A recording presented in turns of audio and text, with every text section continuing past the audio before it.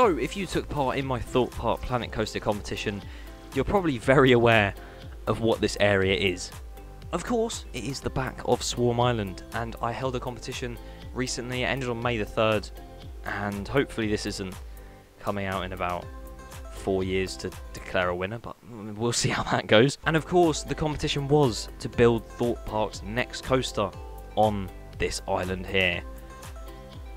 There was a lot of entries that were a bit like, oh, okay, you've done that. There was one Rita entry, which Arch Nemesis, I hate you. I think in the end I had just over 110 submissions, which is just mental. I was expecting about 40 max, and I ended up getting, like, how does that even happen? But there you go, I really appreciate it. And yes, I may as well preface it now.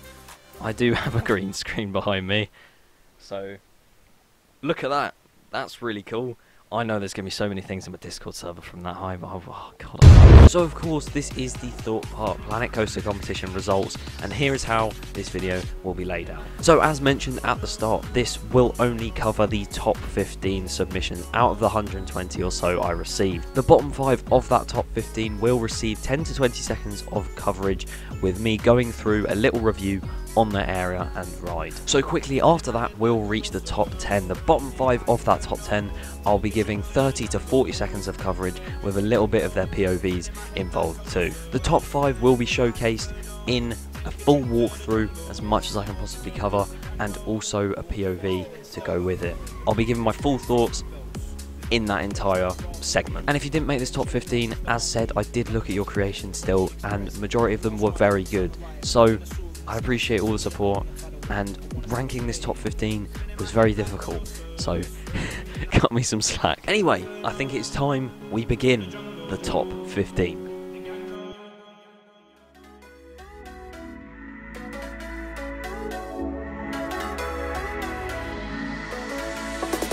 At number 15, we have a GCI wooden coaster called Ares by Luca Giacobi. This is in the area called Ragnarok, and it features loads of different effects and some great theming with even custom lift support. The station building, also very well done, along with the entire area itself. At number 14, we have a B&M dive coaster called Vulcan by Kieran Dees. This dive coaster has over a 200-foot drop and is 130 foot tall above ground. The theming in this area was very well done, and it fits well with the skyline. In 13th place, we have another GCI wooden coaster named Sandstorm by Slovis 3606. This coaster is really well custom supported. It fits in such a compact space, and it really does fit the island well, and the layout itself is a great fit for Thorpe Park. At number 12, we have an RMC topper track called Rust by Ben_F and Logical Dodger. This ride is extremely unique and has a very different style layout to it, and it looks great at night. Some of the effects and some of the theming lit up looks brilliant. At number 11 is an RMC T-Rex called Jet Force by Dan the Man.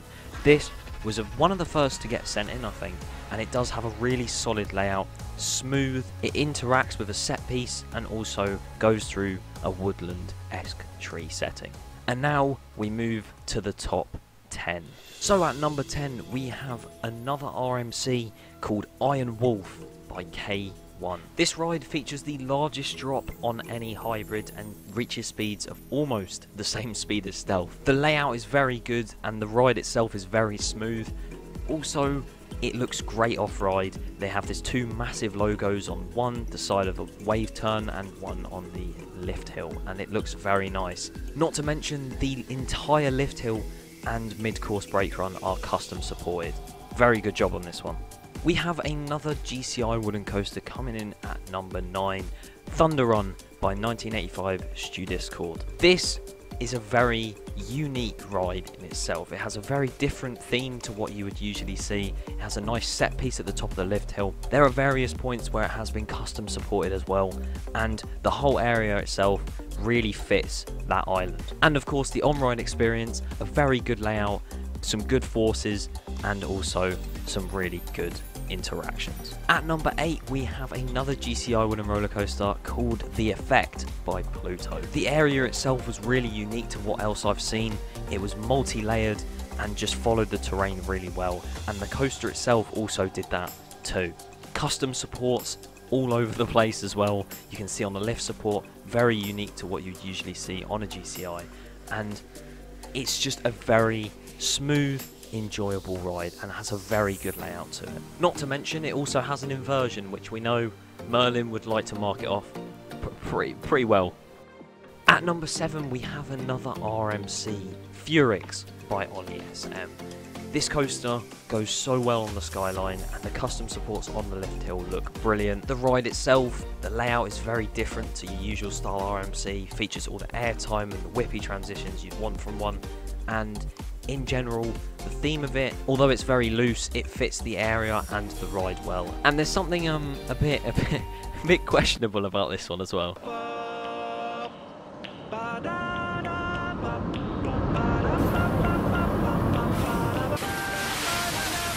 At number 6 we have a very unique one, a Mack Big Dipper called Containment by Brad. This ride and its area is very well done and is very unique to what I've seen across the board. The buildings and the theme work so well together, the colour scheme is very different and just it shines so much on the skyline, and the layout itself is very much a Mack Big Dipper style layout, has some really unique elements, and it just has such a nice ambience to it night and day. Really good job. It almost made the top 5. It was so hard to decide whether to put this in there or not. The top 6 especially is very interchangeable, and this was so close to making it into the top 5.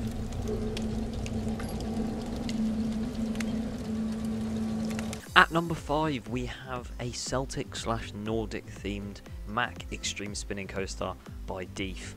Sorry if I've got any pronunciations wrong of your names in this video, because yeah, I'm not the best at pronunciations. It starts off with a 180-degree turn out of the lift hill and then goes down this quite steep drop into the full layout itself.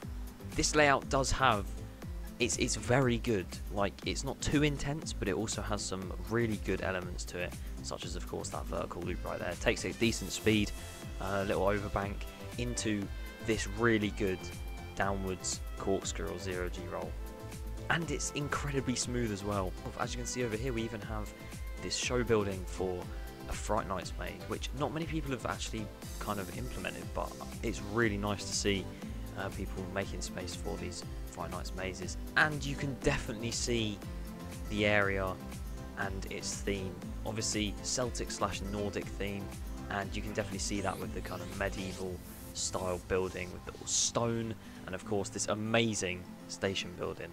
Just look at that, it's like that roof is perfectly curved around the top, and of course the coaster goes straight over it once it comes this way. All perfect timing, there we go. Around there, into that downward 0G roll corkscrew. It's just a really good layout and a solid area too. We've done that outer banked 180-degree turn. Let's go into the layout. Steep drop into that vertical loop. Again, really good speed and just really smooth as well. Around a little overbank there. Down into probably my favourite element on the ride. So smooth. A nice element here where you pop out and go round outer banked again. Some more outer banked here. And bear in mind, while you're going through this, you are spinning, so it is quite a different kind of ride every time you go on it. At number 4, we have Mantus, a B&M flying coaster by Robbie_Tice. This coaster just looks amazing with how the theme and the colour scheme goes together.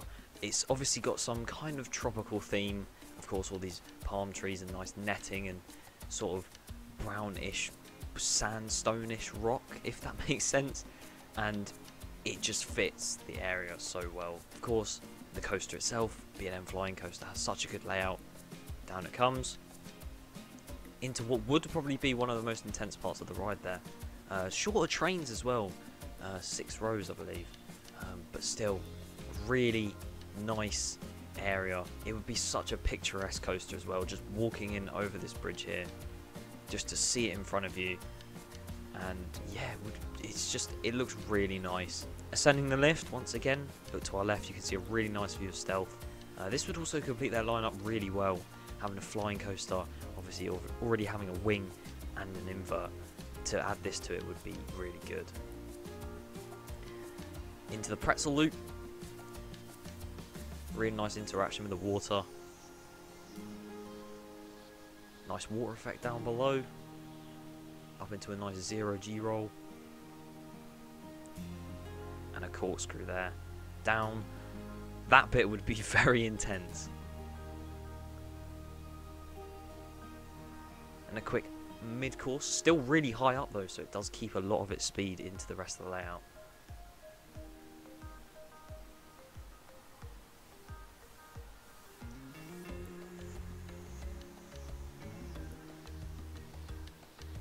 Nice back-to-back inversion there.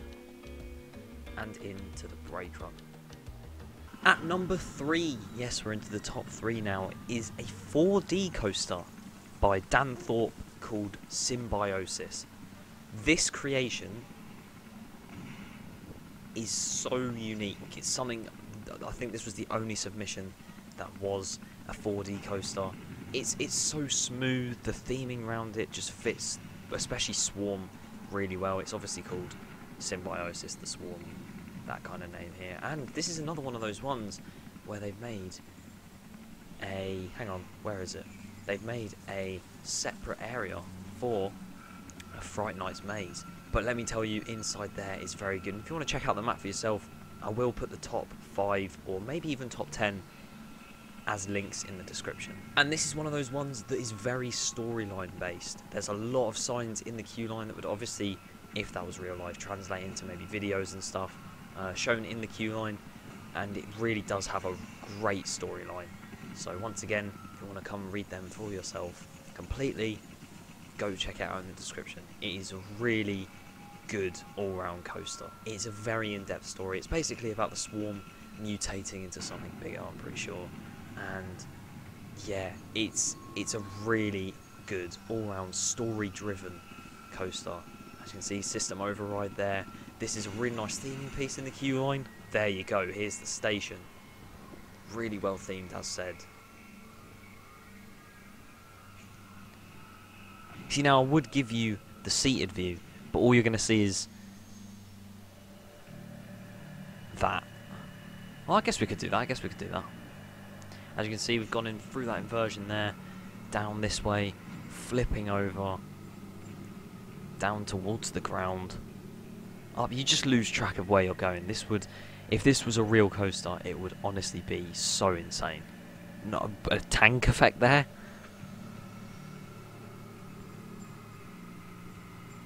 Fire effect I could see spinning all over the place. And into the brake run. As said, if this was a real coaster, that would be a very high rated ride amongst the UK theme park industry, I guess. The custom supports, fully custom supported. As I said, the profiling on the track is great, and also so is the spinning of it. Obviously that is custom programmed. You can't just sit there and have it spin, I'm pretty sure. It's insane job. At number 2 we have a B&M Mega Coaster. It's like a hyper, but it's not 200 foot tall, and it's just a bit under. That is called Ecoradium by DJB Coasters and Theme Park LB. This entire coaster and area is just insane. And basically the storyline for this ride is that there is a city called Nootropolis, as you can see in front of us, and this Ecoradium rock you can see around it was supposed to keep the inhabitants of Nootropolis safe from the Swarm, but they were too worried about the Swarm, so this rock just kind of took over the entire place. And as you can see in here, it's all through these buildings, and it's very well done. It matches the storyline completely, like perfectly, and obviously the coaster goes straight through this entire area, interacts with the area so well. And as you can see here, the main drop on the ride up against Stealth back there, and the main sign for the ride as well. That is such a nice entrance sign. How that's been done and how that was planned out it looks really, really good. But as we head into the indoor queue line after the baggage hold, as you can see, we've got this classroom in here, and start to see some more of it going a bit wrong. Go around here, scanning the rock, and then in the next scene is taking over that classroom that we saw before. This queue line is so perfectly laid out with the storyline and everything. It is just a brilliant job on this one. Down that first drop, nice interaction with the water there. Nice pop of airtime. It is basically a B&M hyper, but not a hyper. It's really good. Dives down. Airtime once again. This would probably be the main focused airtime coaster in this country, and it would just work so well at Thorpe. Nice wave turn-esque thing there. I'm really bad with element names, if you can't tell already.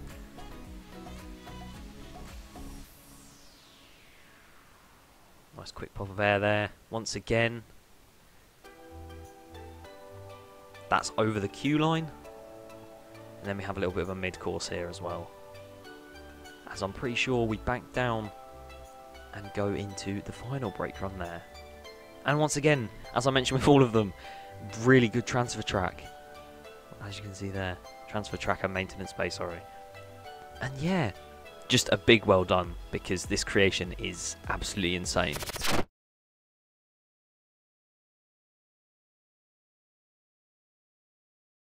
It's the Arch Nemesis.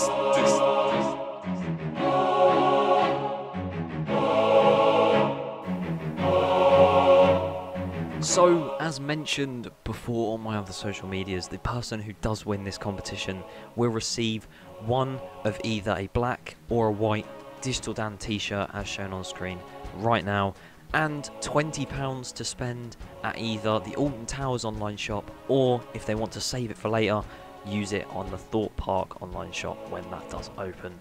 And the winner at number 1 is an RMC called Aries. Again, we had one at 15 called Aries by Theme Park Wirral.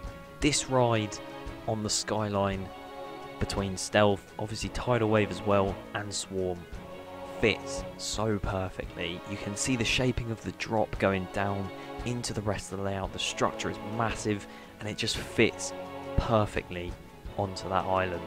We enter the area right underneath the drop, which is obviously very intimidating because it's just massive. I'm pretty sure the drop is about 200 feet tall, not 100% sure on that one.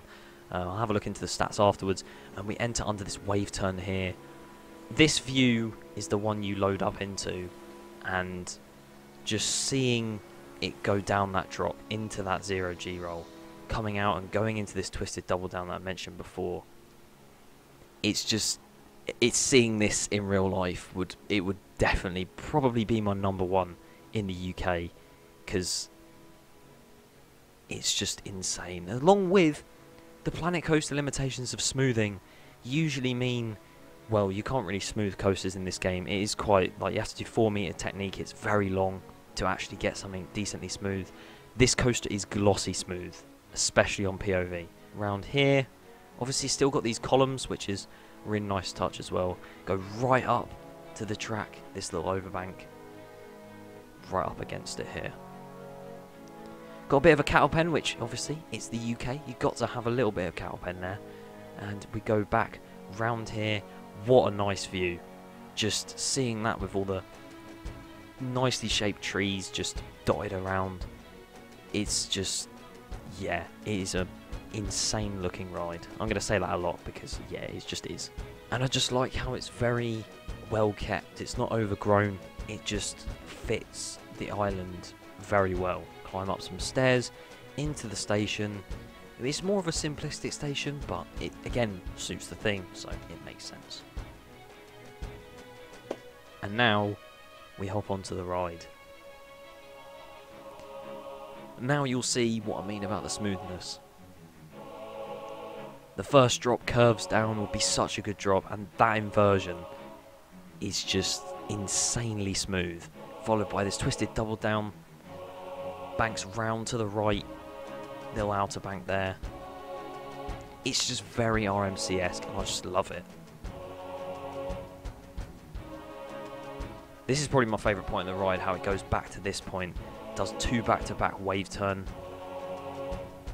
air time. It's just got full RMC elements in it, yet still is insanely unique.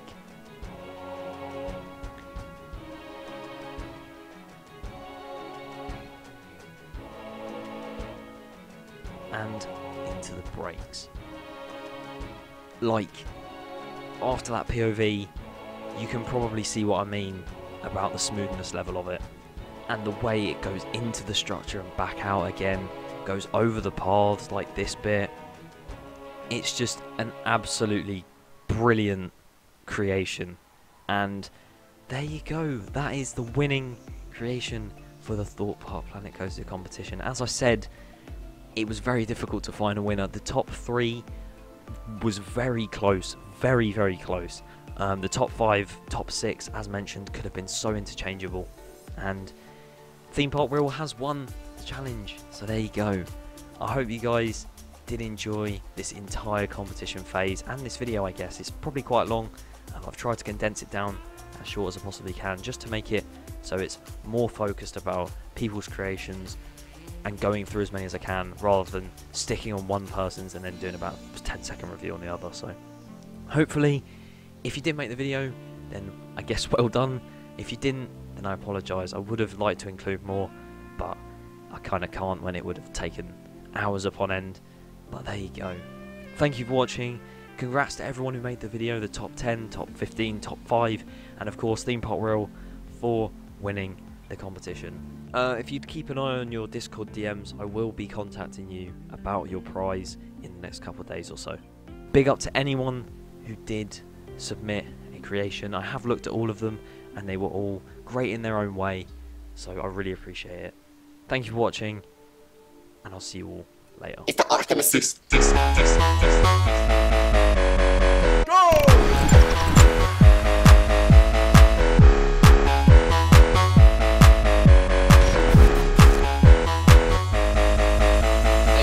Spinning my head like Colossus. Might get spun when I spin it like that. Burning me like Inferno. Come with the heat, yeah, we're running up tracks. Take a trip to the jungle. Wild in the dance from the front to the back. Dead with the gang, no. Anything I do, I gotta do it with the gang. Spinning my head like Colossus.